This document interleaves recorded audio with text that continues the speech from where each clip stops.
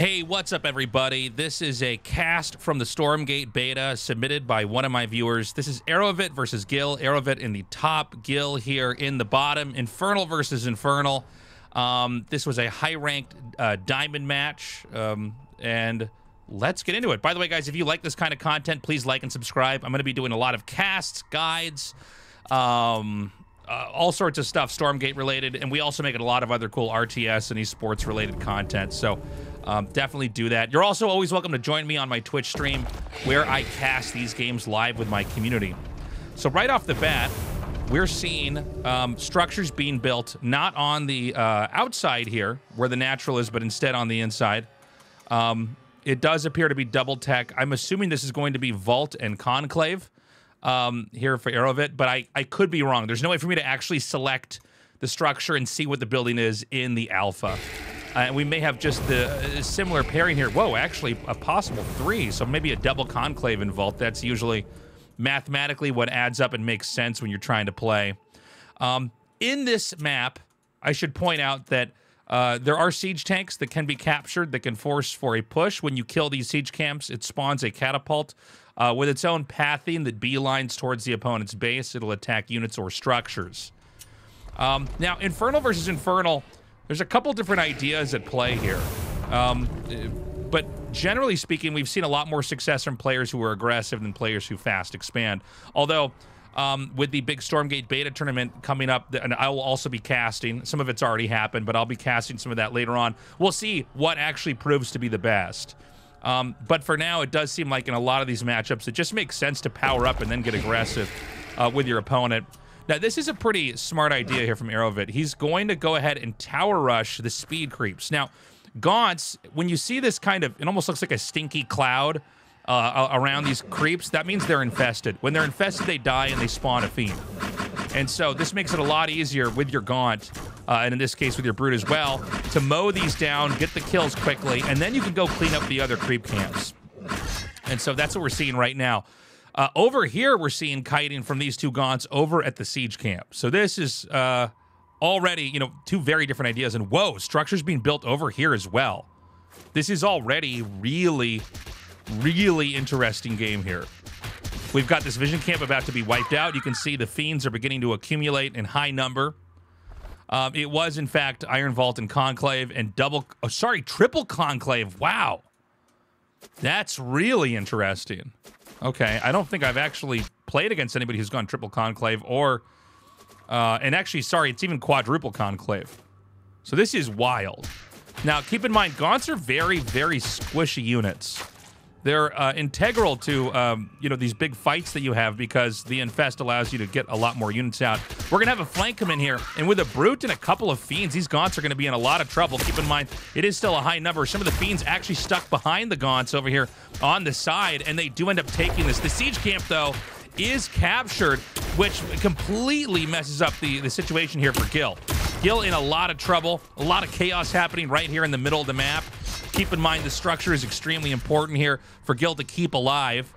Over to the top, that siege camp has not been taken yet. It does seem that time was on Aerovit's side over here. He did manage to push in. He is starting to close in on this position. You know, generally, at least as far as I understand it, one Brute is always handy to have in the mix when you're fighting some Gaunts, just so you have some kind of a meat shield. Thank you for the raid, Author Valentine. Welcome, viewers. We're in a cast right now. And so that structure falls. And that is going to be that. I guess the game is actually that short. So crazy base trade there in the middle of the map. But at the end of the day, I mean, if you go for triple Gaunt, triple Conclave, so that's Gaunt's coming out along with the fourth one. I think the idea is pretty cool, but the fact that he actually got the snipe here on the siege camp, got the kill on that final creep, and then turned the catapult against those Gaunts was probably what won him the game. Pretty insane, action-packed game. Only 3 minutes and 45 seconds. Let's go back a little bit. Okay. Oh, hold on a second. I actually have to restart the replay here. We'll just do that real quick. There's a bug where if you try to rewind, it won't... it will not respawn some of the units. So it's kind of a funny thing. Obviously, that's going to be fixed later on. So, yeah, let's get to this fight that happened. And again, on a map like this, there's a lot of different ideas that can be at play. Notice, by the way, this imp does tear down the center and then makes his conclave over here, which I actually did not catch until later on. But it looks like the snipe was the crazy play here. Honestly, both these creep ideas are pretty different. I've had limited experience playing on this map. This map is only just now in the latter season that I've been on. But you can see with the vision camp being killed up here, this is what allows strategically for the ambush down at the bottom. Had the vision camp not been killed, so it's a smart move to get rid of this camp first and then rush over here. But I also think there's a little bit of a tech imbalance here. I think pure Gaunt isn't good. I think if you're going to make this third conclave over here, you should have at least had one vault or something to make 1 to 2 brutes to tank. But at the same time, I don't know. Can you mathematically support 4 conclaves? Maybe not, but I guess you could also choose to make a few gaunts out of the first 3 buildings and then focus more heavily on production over here. So let's watch this as it goes down. So these 2 chicken creeps, and what is this? I guess like it looks like a moose with a bowl over its head, like it's been to the vet or something. It looks like this should be an easy win here. And I'm going to slow this down just a little bit so we can watch this and see what exactly goes down. So he gets the kill on that. Nobody's actually ran in. Nobody's actually taken the siege camp. Even when I was casting this, I was talking about the fact that these 2 fiends are in the back and they can't quite get... I think this area might actually physically be blocked off with these doodads on the map. And so there really isn't that much, especially with the brutes. It looks like this is an A move here, so these are actually defaulting onto the structure. This is one of the things... This is not even a Stormgate thing. This is just something you got to watch out for if you're in an RTS. He comes forward. Now, this is the play. This is crazy. Look. Bam! He gets it at the last second. But now the siege camp has been won over. And look at this. Completely nukes the gaunts. This was 5 gaunts over here. Another gaunt goes down. We see it ragdoll to the side. Gaunts that are popping out of here are getting isolated by that. And it's the siege camp and the fact that really Gale had done all the hard work there to open that up is what allows this to close out. So kind of a crazy, interesting interaction right at the start of the game. Again, it's always fascinating to look at these different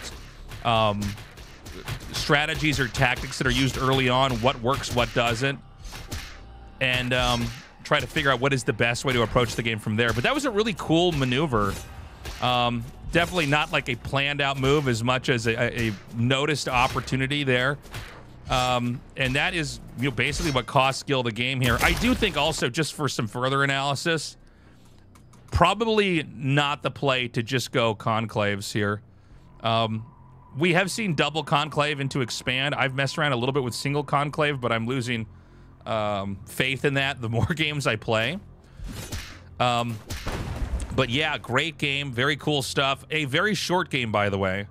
So, you know, sometimes you get games that go on for a very long period of time. We've already casted some of those. This was a game that was 3 minutes and 45 seconds. And so, very cool to see. Thank you so much for watching. Again, please like and subscribe. I've got a shirt that says Gosu on it. This, you can get this at tastelessthreads.com, my merch site. We've got a whole bunch of RTS, esports, gaming-related stuff that I think everybody would find at least one thing on there they would enjoy. So please check that out for me.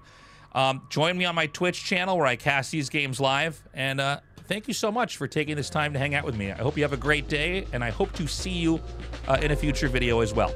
Bye-bye.